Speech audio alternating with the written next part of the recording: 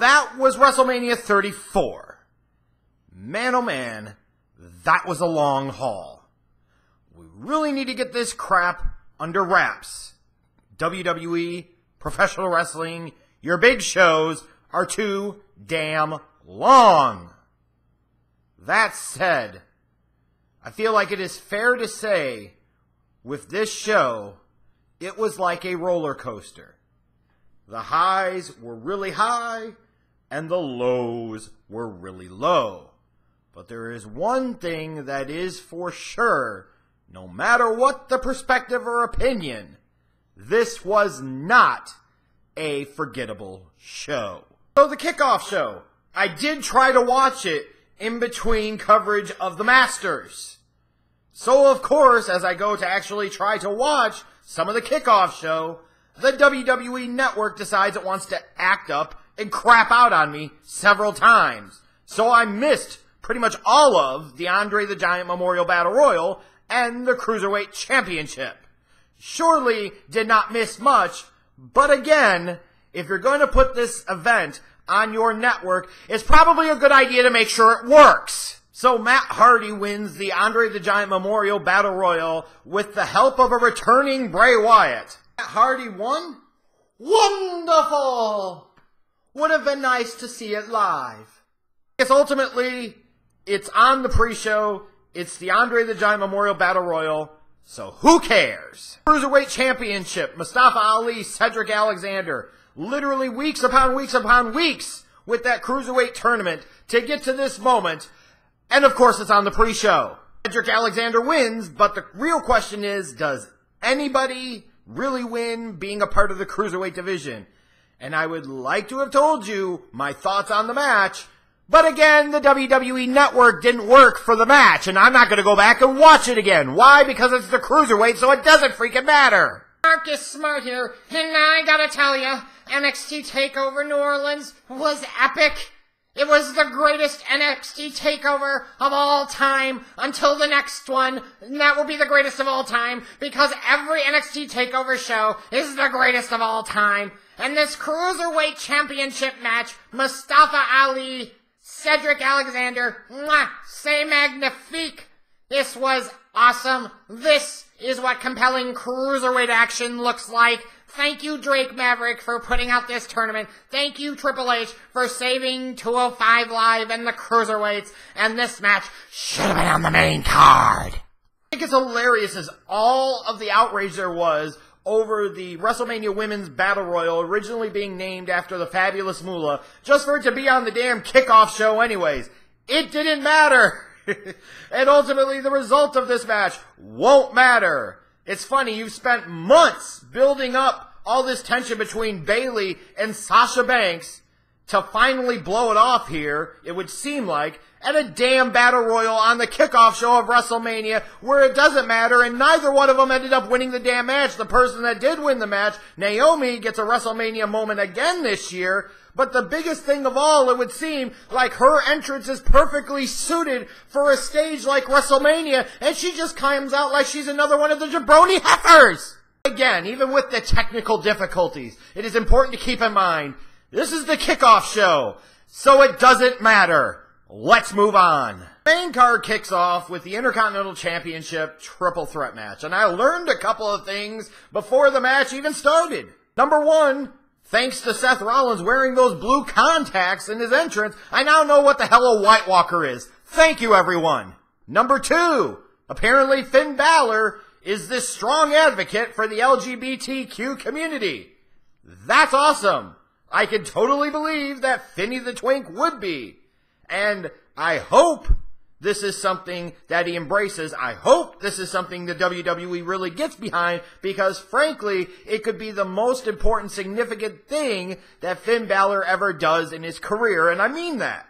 The last thing I learned was that apparently The Miz raided Okada's closet and Becky Lynch's closet before WrestleMania to get his ring gear, and he shall now forever be known as the Mizmaker. That's what I learned. I've got to say, this match was pretty damn good. This was a really solid opener to WrestleMania. These three guys had really good chemistry with each other, and it showed.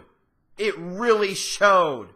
And while I was a staunch proponent of The Miz deserving this win here, deserving this shine, we all know how the WWE loves to make history, and they had to have Seth Rollins win because now he's a Grand Slam champion. And think about this, people.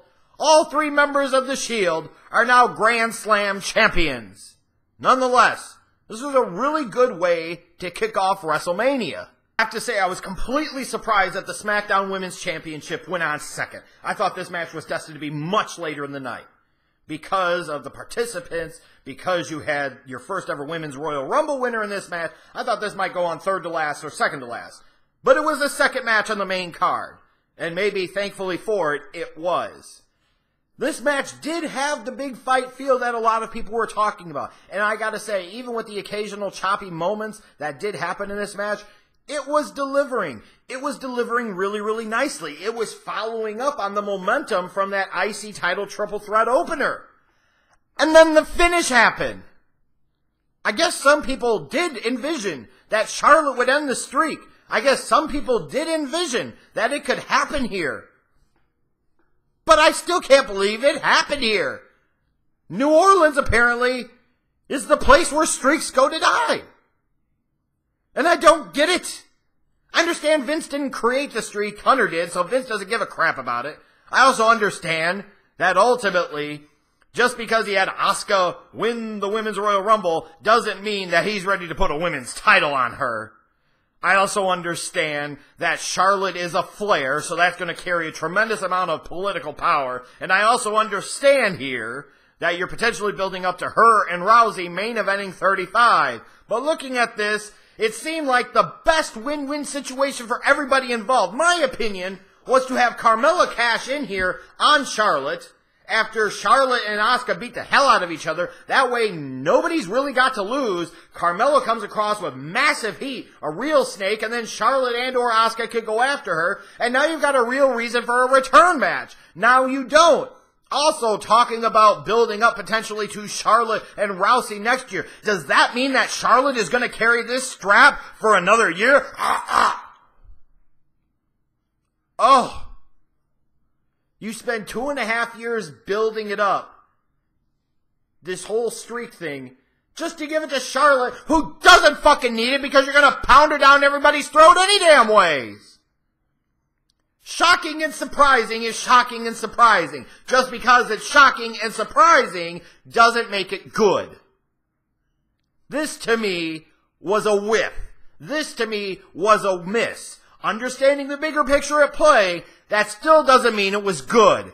And it was a terrible finish to what was shaping up to be a really, really good match. And the most ridiculous thing of all about ending Asuka's streak here at WrestleMania and doing it in this way is it didn't even end up being the final primary focus of the match. Because after all this time, of all these ridiculous cutaways of John Cena in the crowd, and all that came with that, now he's getting news that The Undertaker is there. So the walking freaking gift maker jumps the barrier, because of course nobody's gonna stop him, even though he's a fan that happens to be there, and he goes running and makes a beeline right past Asuka and up the damn ramp, just showing you it doesn't matter what these people are doing. It's still to this day about Breakfast Club business, bitches. The epitome to me of a match that was just there, had nothing special happen, had nothing memorable happen, and it was just another example of Vince fucking with the fans, was this United States Championship Fatal 4-Way.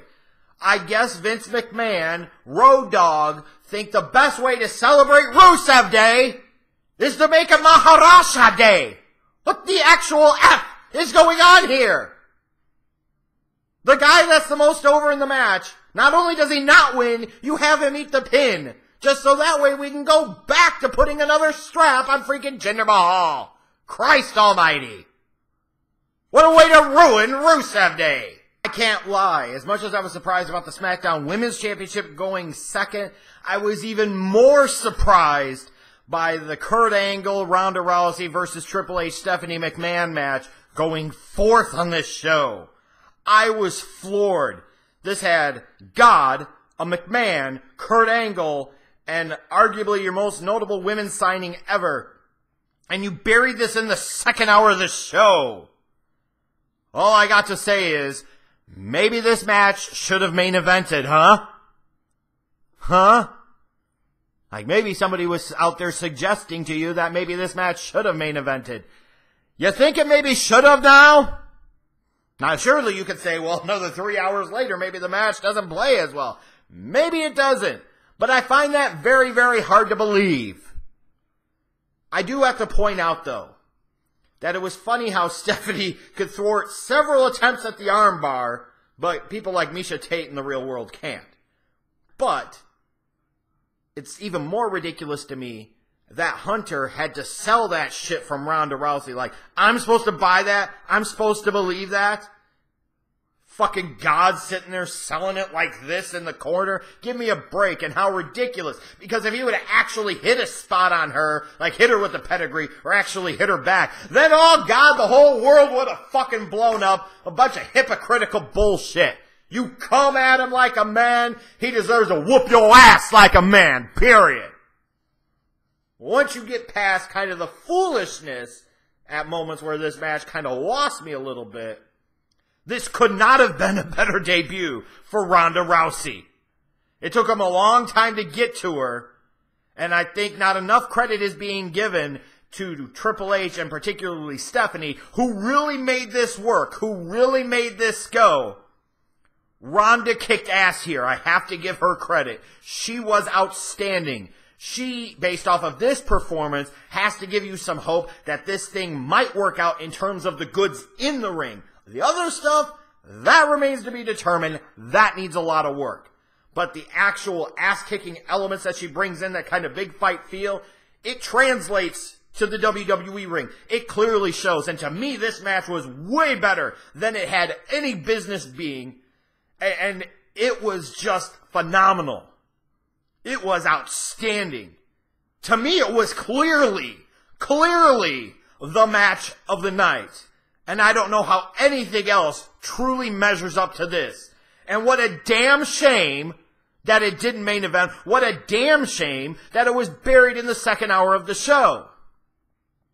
But if you're looking for positives out of this night, for the WWE, there isn't a bigger positive than Ronda Rousey performing as well as she did and truly being the star of the night. So granted, it was going to be really, really hard to follow up on that mixed tag match.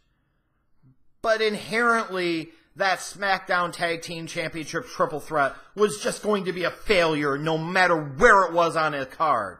It's great, the New Days and the Usos, they actually get on the WrestleMania main card this year. But the WWE, Road Dogg, decides to reward these guys, two of the best tag teams you've had in the company in a long, long time, by putting them in this garbage-ass triple threat, which should have had a table stipulation or a ladder stipulation or a TLC stipulation to it, something this card could have really used to help balance things out a little bit. You make it massively boring. You barely give either one of these teams any fucking shine at all. Just so that way, the fucking tag team that matters the least gets the fucking win here. This was dumb, it was boring, it was stupid, and easily one of the worst matches of the night. The show definitely needed a little bit of a pick-me-up after that lame-ass triple threat tag match. And out comes John Cena. And the moment at hand is finally here. What's going to happen? Is it for John Cena whom the bell tolls? Are we going to get The Undertaker? Well, the WWE initially went into epic troll mode. God, this was freaking awesome. Out comes Elias. You want to get heat on somebody. You want to keep heat on somebody.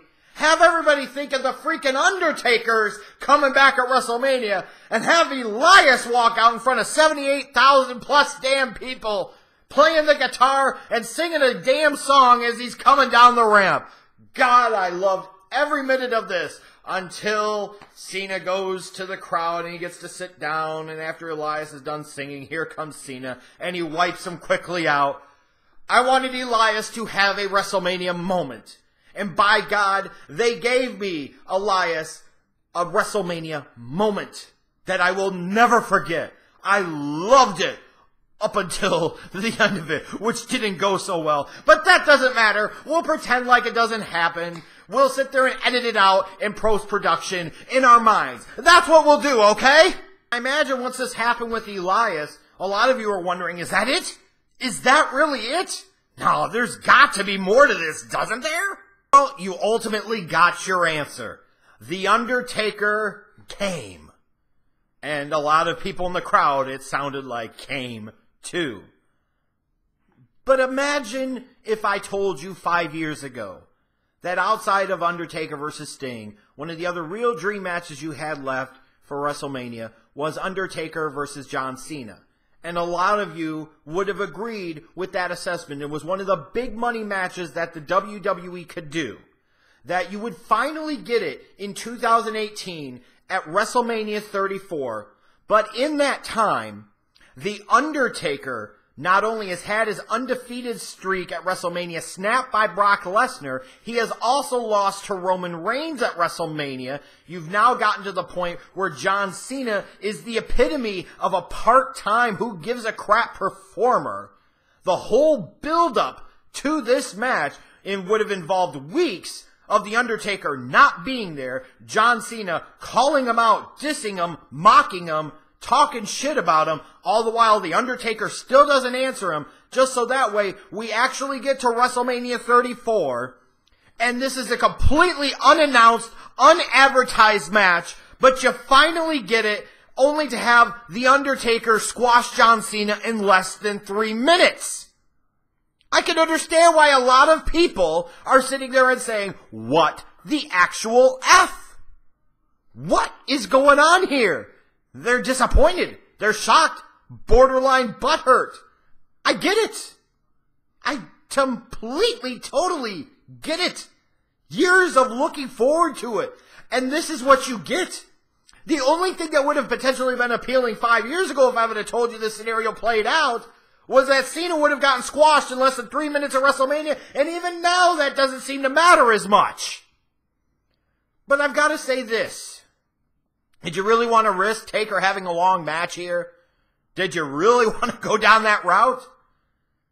Taker winning was the best option, because especially with Reigns and Lesnar facing off in the main event, could you really have Cena beat him? It doesn't mean as much if those two guys have beat Taker at Mania, and they're the only two, just to have Cena do it in the same night. That would be the epitome of Breakfast Club bullshit. Furthermore, this was the only way this felt like this really was going to work. And even before it happened, I asked the question, is Taker going to squash Cena? Because this show really needed a squash match. Didn't expect it here, but we got it here. But honestly, it worked. I mean, between the big boot that Cena totally freaking went down to early on, to the freaking sit-up gift for the ages with Cena freaking out and falling back, to The Undertaker after hitting the tombstone piledriver, teabagging Cena, asking him how my nuts taste, to Cena popping a little bit of a 2.5 to 3 inch Jort Johnson.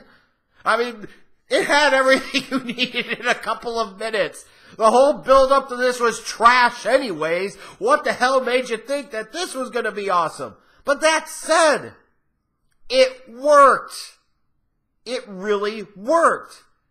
It was about the best thing you could do to make this be not such a bad situation. Because no matter what to me, now that the streak is over, Taker facing somebody at Mania is pretty much a lose-lose. This was the least lose you could possibly do. That's about the best thing I can say about it. It is at this point that the WWE decided to celebrate the inductees into the 2018 WWE Hall of Fame class. It was cool to see Hillbilly Jim. Jarius Robertson was freaking awesome. I got to say that. He absolutely was. The dude just has a presence about him. He lights up the room wherever he goes. The Dudleys are the Dudleys. Mark motherfucking Henry finally got his rightful place in the WWE Hall of Fame. You damn right.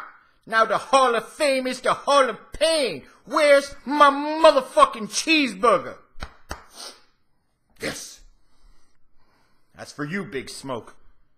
And of course, Goldberg, looking beastly Hey, dude could rock a suit.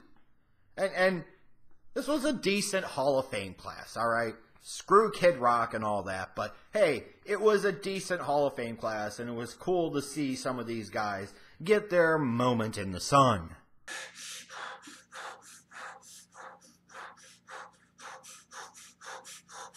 Hey, you want to talk about the Hall of Fame? Oh, we're just going to twirl this like that.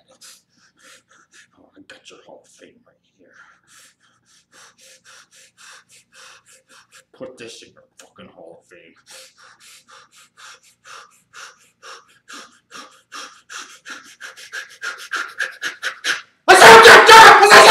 The WWE actually followed through on it. We'll stick this in your fucking Hall of Fame and smoke it. The dude broke 10,000 guitars, didn't draw a goddamn dime. He founded 2 wrestling companies as vanity projects for his own fucking ego, and he ruined both of them sons of bitches. Everything he does absolutely fucking sucks. His Hall of Fame speech sucked. Oh, I'm gonna make people feel sorry for me. Fuck that piece of crap. This guy has ultimately benefited significantly from befriending people in important places, such as Vince Russo, and of course his buddy, the Road Dogg, who when he's not busy trying to run fucking SmackDown into the damn crowd, he is, of course, advocating for and fighting for his butt buddy to become the new general manager of SmackDown Live. Nobody cares if you sing at the Hall of Fame ceremony because you suck.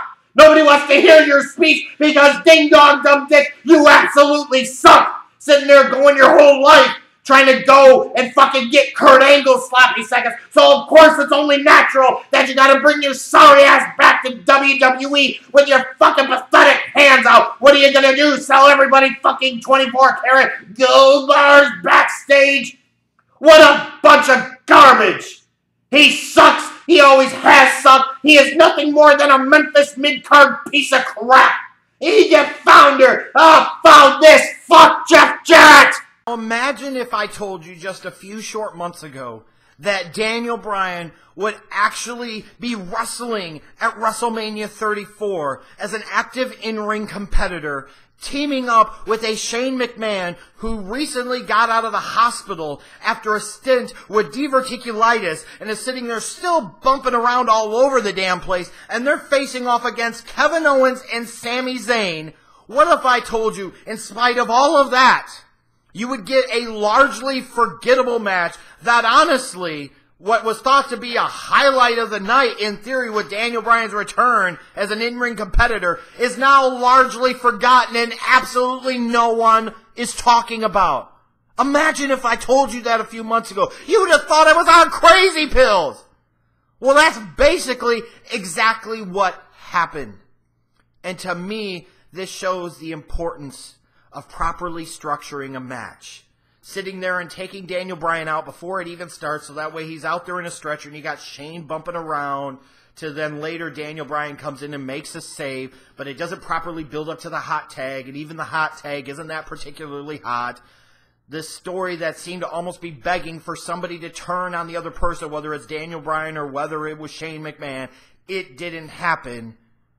It was just weird. The match was weird. The fact that it was this late in the night also kind of felt like it was weird. It really, to me, I argued before, this should have opened the show, and maybe it didn't need to open the show, but it needed to happen early on in the night, because even as Daniel Bryan's out there, to me, the crowd wasn't quite as hot for it as I expected them to be. They were still hot for it, but they didn't want it like really deep bad.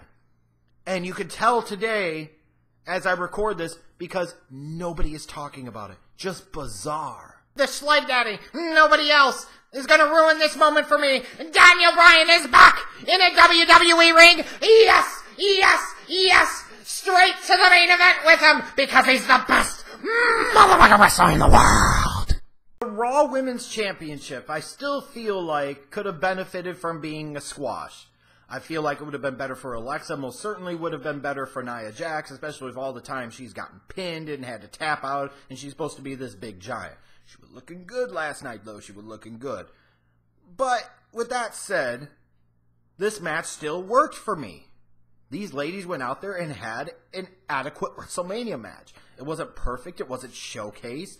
But this wasn't the type of match that should have had to have been like that. And for the idiots that might be out there saying, "Whoa, the Cruiserweight match should have been in the main card and this should have been on the pre-show," nobody gives a shit about 205 Live. Nobody gives a crap about the damn Cruiserweights. It was exactly where the hell it belonged. This was a match, a story that's been in the works for months. And both of these ladies deserved a main card match at WrestleMania way the hell more than freaking Cedric Alexander or freaking Mustafa Ali. Get the fuck over it. And I'm so happy Nia Jax, after all the crap she's put up with, all the crap that she gets, got her WrestleMania moment here. WWE Championship match should main event WrestleMania.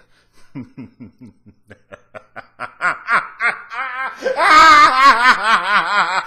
your fucking face! I told you! I told you! I tried to warn you, but nah, you didn't want to listen, and you know what? Nah. Because if this would have been everything you knuckleheads had pumped it up to be, you would never let me hear the end of it. So guess what? Tell me how my ass tastes. You can bow down and kiss my ass. Because hashtag Schleg Daddy was right. And how dare you ever doubt that? Main event my fucking ass. And every single excuse that you idiots out there are gonna throw is complete and total garbage. Only surpassed by the flaming hot garbage that this match was. Ooh, it needs plenty of time. It had the second most time on this card. Ooh, as long as they didn't get hold back. They didn't hold them back. They just worked a shitty match. Oh, you put Nakamura in this big spot against AJ Styles and he's gonna deliver. Ding dong, dumb dicks. You have a whole catalog of work here with Nakamura on the main roster that indicates his ring work absolutely sucks. And guess what? This match absolutely sucked. No, there's no excuse. There's no defending it. You guys were just flat out wrong. I told you didn't want this thing that late in the goddamn night because you'd have no energy. Gee, I can't imagine why I would be right. Gee, I can't imagine why I would be right telling you that there was nothing in Nakamura's main roster history that indicated that he was magically going to pull a rabbit out of his fucking ass at WrestleMania. And I can't imagine why people wouldn't be even more excited about a match that Road Dogg was in charge of writing the build-up for. This was trash. Straight trash. Don't sit there and make excuses. Don't sit there and try to defend it. Don't sit there and try to justify it. It doesn't make you less of a fan of Nakamura or AJ Styles to admit that these guys went out there at WrestleMania third to last on the card and freaking stunk up the damn Superdome because that's exactly what happened. And no, the heel turn doesn't save it. Because again, I come back to, even if the heel turn was a little surprising for some of you, and a little shocking for some of you, it still comes down to, Road Dogg's gonna be the one writing this, so how the fuck do you think this is gonna go? This has to go down as one of the most disappointing WrestleMania matches of all time, of all time, of all time. And for you guys, the humble pie and the crow that you must be required to eat here, has to taste really bad. But I gotta tell you, sitting here, victory tastes oh so sweet. Main event my ass. This thing could have been on the kickoff show. At least then we would have known we shouldn't have given a crap about it. It was terrible. Even I didn't expect it to be this damn bad. And I'm not overselling it just to be an ass. It was that bad. Accept it. Admit it. And move the hell on. It was bad. It was so bad. I can't believe it. Life isn't even worth living anymore. Shinsuke, AJ, go away. I can't do it. I can't do it. I can't. It's not worth living life anymore. Wait, what? What? Shinsuke turned heel. Shinsuke turned heel. Oh, good God almighty! Shinsuke Nakamura turned heel! Oh, it got good. So the match was bad. So what? So it stunk. Who cares? Shinsuke's heel now. It's like the match didn't even happen. Now, the story with him and AJ is gonna really pick up, and business is about to get interesting. Tried to tell you. I tried to warn you. But, as has been the history for 7+ years, so many of you don't want to listen, and then afterwards, where I'm vindicated and proven right, we sit there and pretend like I'm not. Well, you can't duck and dodge this one. Anyways, moving on. Thankfully, from that steaming pile of garbage, we go to something else. That is just the most bizarre thing that I think I've ever seen at WrestleMania. All this hype about Braun Strowman and a mystery tag team partner and who it could be to take on the Bar. Is it going to be the Big Show? Is it going to be Rey Mysterio? Well, now imagine if I told you you were going to be a fan that would go down to New Orleans, pay hundreds, if not thousands of dollars to experience WrestleMania week, WrestleMania weekend. Bought your ticket to the Superdome for WrestleMania 34 to sit there and watch Braun Strowman pick a tag team partner out of the crowd. Imagine if you did all of that to see Braun Strowman pick a little kid out of the crowd that you are initially unable to determine whether or not that child is a boy or a girl. Imagine that he picks out said child, and there maybe is a morbid curiosity that maybe the kid is gender fluid, and maybe you don't want to know the gender. You might just call that child Pat, and everybody can guess whether it is a boy or a girl. Now imagine that this child, who looks terrified as all hell, walks down with Braun Strowman to the ring because, of course, his parents apparently don't care that some big beefy dude is walking off with their young child. And then imagine that that kid named Nicholas goes on to get one of the biggest reactions of the night. Nicholas is a star. Nothing can follow Nicholas. Nothing can stop Nicholas. Whether you loved it or whether you thought it was the biggest waste of time in WWE history, beyond question, this was the epitome of a surprise. Nicholas Fever has come to WWE. Nicholas Fever is going to sweep and take over the world. I don't know what else to say other than if you were going to do this with a kid, it probably should have A, been Jarius Robertson, or B, King Maxwell, because last time Piglet and I checked, King Maxwell is undefeated in professional wrestling. Maybe not have a kid that looks so terrified to be out there, and if you're going to do it, maybe at least have the kid pick up the pinfall. I'm just saying. I don't know what else to say at this point. Imagine being the person that comes up with this idea. Hey, we're going to take one of the referee's sons, and we're going to have him be Braun Strowman's tag team partner. I know. Piglet's looking like, what the fuck is going on here? Imagine being the person that comes up with that idea, and imagine being Vince McMahon and signing off on that idea. And then signing off on placing this match as second to last on the card. The only word to describe this is weird. It's weird. And you could tell by the look on Piglet's face that she is not impressed. For a night like this, and a very, very long one at that, after seeing that crap that happened with Braun Strowman and the unstoppable force that is Nicholas, I'm like, oh God. This Universal Championship match is going to be an epic disaster of a main event. And oh, did it live up to those expectations. And so much more. You don't have a Seth Rollins hanging out there with that Money in the Bank matzo ball to save you this time. Wow. Wow, wow, wow. sometimes be careful what you wish for, WWE, because you just might get it. Y'all wanted to dig your heels in. You wanted to be stubborn. This was the match you've been building up to for a year, featuring the guys on your Raw brand and in your company. By God, we're gonna main event them at WrestleMania. Screw what happens. Well, you found out how bad of a strategy that can be.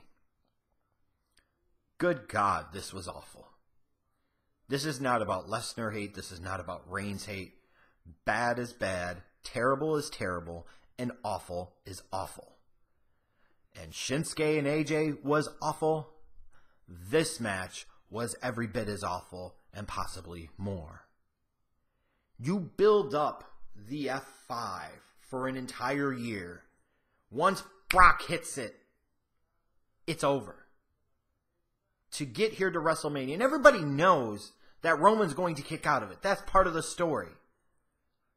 But you ultimately have him kick out of 5 of these damn F5s, and nobody cares. Like, the WWE has convinced themselves they're in the reaction business, not in the hero and villain business. What happens when the story you've been building up to for a year happens, closes out, and it goes over like a fart in church? This is not about hijacking the show. This is not about booing it. This is not about doing other crap. Roman kicks out of 5 F5s, and nobody cares. Nobody reacts. It goes over like a fart in church.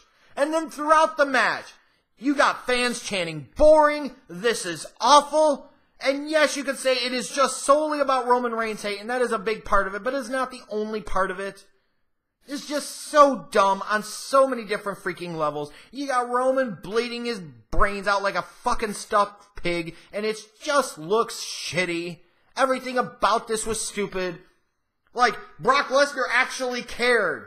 But then you realize, it's Brock Lesnar, and at some point in time, that shtick is kind of worn thin too. I gotta say though, the real surprise of the night, out of everything that happened, the number one top surprise of the night was you built up to this match for a year just for Brock Lesnar to retain. So literally everything you did for the last year with Roman, with Brock, was a gigantic waste of fucking time because you were back to the status quo. And maybe we should have seen this coming, because Brock is so close to passing CM Punk in terms of longest title reign. You gotta figure that's the direction they're going with this. And maybe we've got the Bobby Lashley matzo ball down the road, and we can look forward to that. But for this night, for this moment, this main event at WrestleMania 34, this was garbage. Hot, steaming, stinking, fucking garbage. And you can't just blame Brock, and you just can't blame Roman. They were both participants in this. If they never main event a WrestleMania again, that would be just fine with me. You've now done this 4 consecutive times with Roman. I'm not just trying to hate on the dude, but Jesus Christ, at some point in time, if it doesn't work, it doesn't work. Figure out a different path, or move the hell on to somebody else. And as far as the Brock shit, I still don't get why there are these people out there that think Brock is greater, Brock is awesome. He is epically fucking boring. And if he was good enough, and talented enough, and over enough, the crowd, no matter what, wouldn't have been chanting boring and this is freaking awful and playing with goddamn beach balls and themselves and their penises. Like, this is the way you think you're gonna send the people home happy? All of this, building up to all of this, just to sit there and have fucking Roman lose? What the fuck? I don't even give a shit. That was stupid. Stupid, stupid, stupid. Get out of my camera shot, Piglet. This is Summer's time. I can't believe they would do that to Romies. He sat there and bled. He sat there and kicked out of 5 F5s. Just so that way the sandwich salesman could retain the Universal title? That's stupid. They would have never done this to Cena. It's okay though, Romies. You'll be back. Fuck the haters. You'll be back. You're still a bigger star than Shinsuke or AJ could ever be. This was stupid. Hell yeah, bitches. You know what? Summer is absolutely right. It's bad enough this show was this damn long. It's even worse that it was this damn long to get to this main event, to have it be the steaming pile of garbage that it was. And it's even more ridiculous that you job out Roman Reigns like this at a moment like this. This is the shit that does not help him. Like, the whole story to me between Brock and Roman went sideways as soon as Roman didn't bust out of those cuffs on Raw. When you tried to make him a sympathetic guy instead of a badass, it was doomed to fail. I can't imagine, though, WWE ever having John Cena at his run at the top, main eventing WrestleMania, mind you, main eventing and doing the job clean like this, without it being a triple threat or without there being interference or some other type of bullshit. They wouldn't have done this to Cena. But yet, lo and behold, here we go. They're doing it with freaking Roman Reigns. So he sits there and beats God at 32. He beats the freaking Undertaker at 33. He's the dude that's going to be around a lot longer, whether people like it or not. But you're not going to have him go over Lesnar at 34? What the fuck is wrong with this company? I can imagine the grades for this WrestleMania are going to be all over the board, and I'm not surprised by that. To me, this was nowhere near the worst WrestleMania of all time. At least I could say I won't forget this WrestleMania. There are several things I'm going to remember about this WrestleMania. But again, just because I can remember them doesn't necessarily make it good. There were highlights, though. There were some really good things. But like I said at the beginning, it was a roller coaster. You go really, really high, and then you come way, way down. Almost like free fall. And it's largely a creation of the WWE's own doing. When you make your shows this damn way too long, you create a situation where there is a much greater chance for error. You're going to create your own mistakes. And especially when that's the shit that you throw out there in the last hour, knowing the people are fucking gassed, you deserve all the crap that you get. The structure of this card ended up being atrocious. When you got your WWE Championship match and your Universal Championship match completely stinking up the fucking joint, that is not a great sign for your show. When easily your best match features the person in their first ever match coming off of the UFC, that's not a great thing. I'm just saying. Golly. In retrospect, I'm glad I didn't go to this show. Yes, it sucks I didn't get to see Mark Henry inducted in the WWE Hall of Fame in person. Yes, it sucks that once again I did not get to see The Undertaker wrestle at WrestleMania in person. Those things wouldn't have been worth it to me for this greater egg of a show that we got. Thank God it's over. Good God Almighty, thank God it's over. Now can we please stop making these shows so damn long? Anyways, I am the Schleg Daddy.